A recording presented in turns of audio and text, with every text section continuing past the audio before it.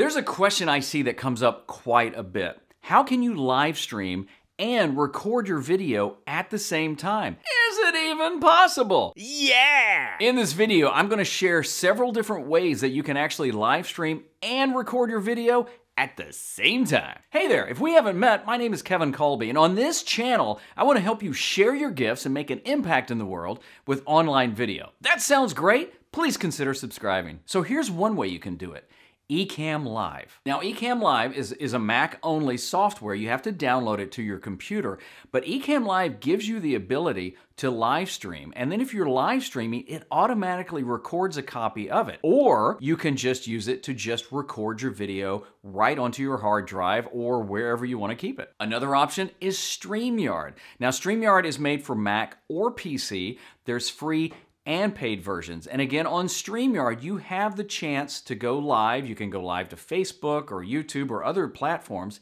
And it also keeps a copy of your recording in the cloud. It's called like past broadcast, and you can download it from there. You only have so long to download it, so that's another way to do it. And you can also use it just to record. So you can use Streamyard to record without even going live. Another option, BeLive.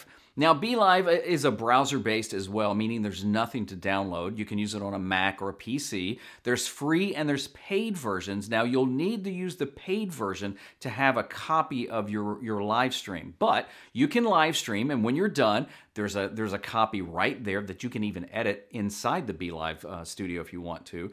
Or you can just use it to record a video as well. So again, you get kind of the best of both worlds. Hey, by the way, since we're talking about live streaming, I put together a checklist of things you should do before you live stream, totally free. There's a link in the description if you want to grab a copy of it. So let's say though you want a piece of gear rather than just always relying on cloud-based recording or something like that, then look at something like the Atomos. There's a lot of different versions of the Atomos. Some of them are just monitors, and then some of them are monitors that can record as well. Another option might be the Ecamm Pro Mini. Now, it will do a lot of things like change between sources and cameras and things like that, but you can also use it to record your video as well. You see, it's not that hard to live stream and record at the same time. Some free options, some paid options, and even some external recorder options. Speaking of video, doing more with video, check out one of these videos, and I'll see you in the next video.